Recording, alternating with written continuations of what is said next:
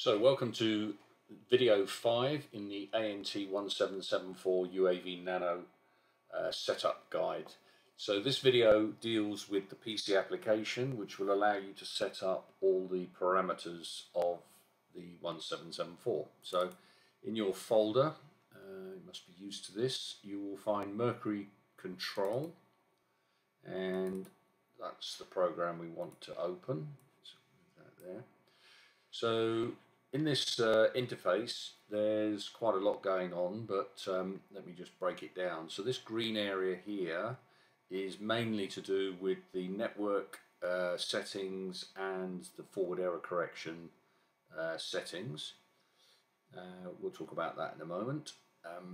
Down the bottom here, you'll have some messages that will appear when the device or the application is doing certain things.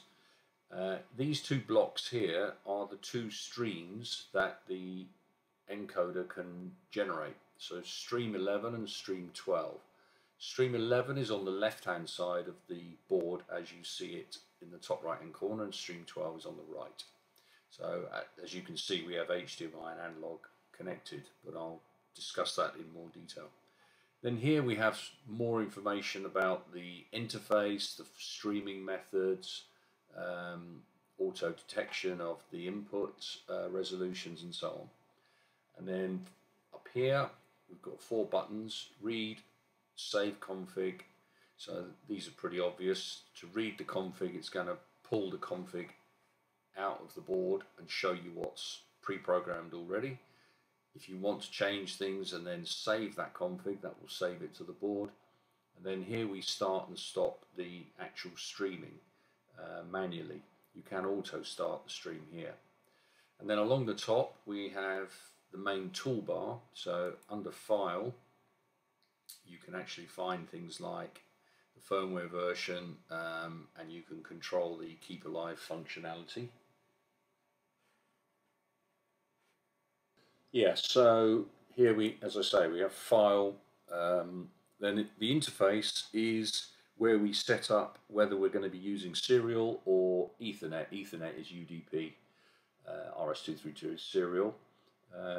Connection is basically a command, there's no actual menu there. Test, here we can test certain things, and then in the config you can actually configure the board itself and other functionality that you can see here.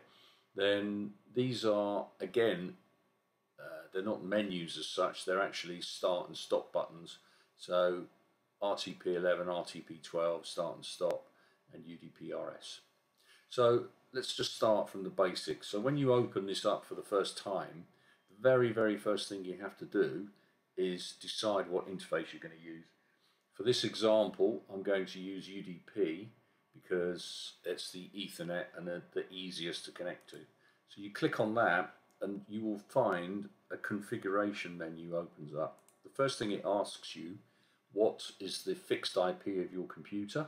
So you put that in there, and then it also asks you what's the IP address of the UAV Nano, which, as I said earlier, by default is 0.245, but if you don't know what it is, you find that using the IP Finder tool.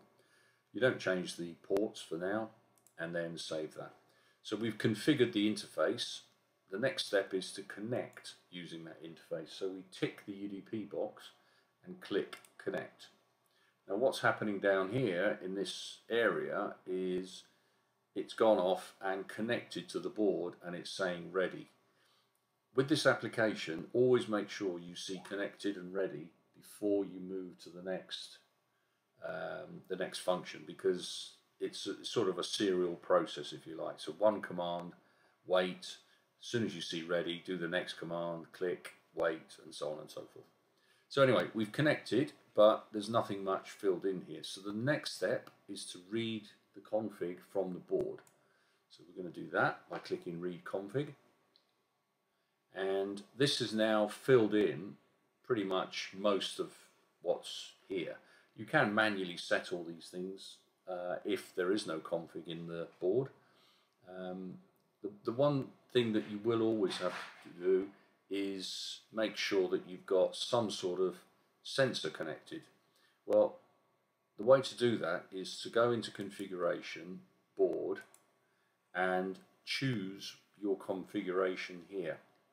Now you can do that this way, or what you can do is click assembly auto detect, and it will go away and actually look and find what's physically connected to the board. So it's telling me that I've got an HDMI on the channel 11 and an analog on the channel 12. So we're good to go with that. Sometimes you'll see no sensor appear here like that. If that happens, what you first need to do is pick one of these. Doesn't matter which one you pick. I'm going to pick NTSC because obviously I don't know what's connected.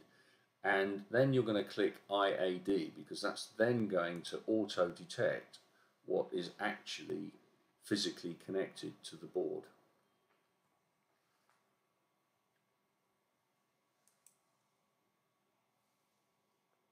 So I'm just waiting for it to connect. So let's click IAD.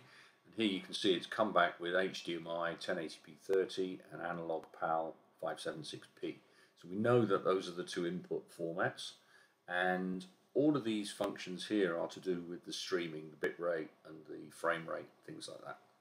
Obviously the encoder format needs to be chosen. I'm going to disable record, and then I'm going to save that config. Ooh. Okay, so this is thrown up a bit of an error, which is good. It allows me to show you what the problem is. So the first problem is this is a 50 field per second input, and the streaming has been set to 60. Well, clearly we can't do that, so we're going to change that to 25 frames per second, which is 50 fields.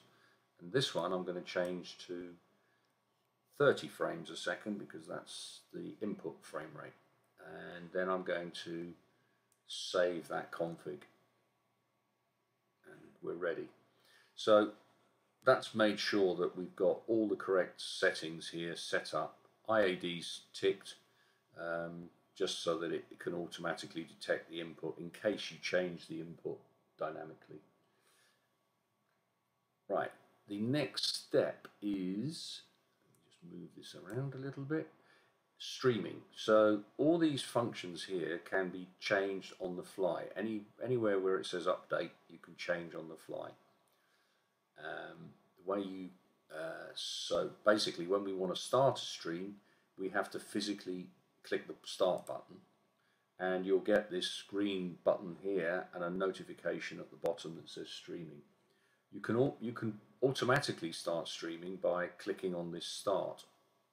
Okay.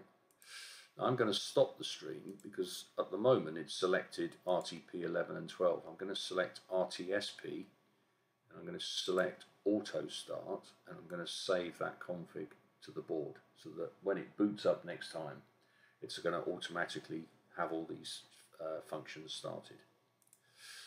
So I'm going to start the stream. There you go, green button and streaming at the bottom. So we're ready to go to decode these two streams. So I'm going to open up VLC Player, which is one way of move that over there so you can see what's going on. And open up network stream, type in the URL for the RTSP stream, which in this case is 245 port 554 / channel 11. Can be channel 11 or 12. Click go, video, zoom, let's go quarter. Okay, so here we've got channel 11 streaming at 200 kilobits per second, 30 frames a second, 30 GOP and 30 frames a second.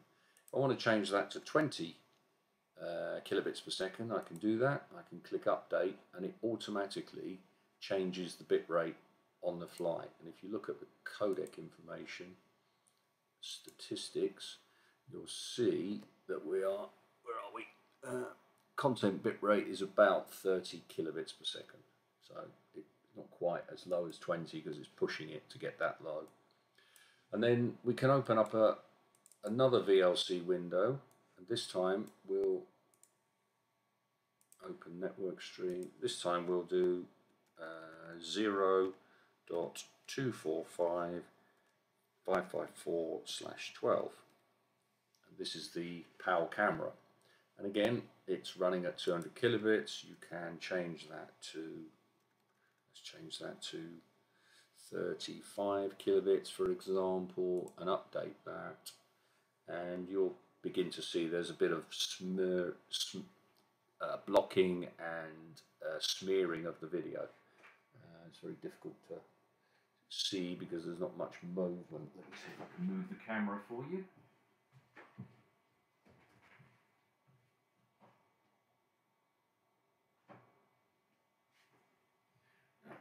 Can't move the camera.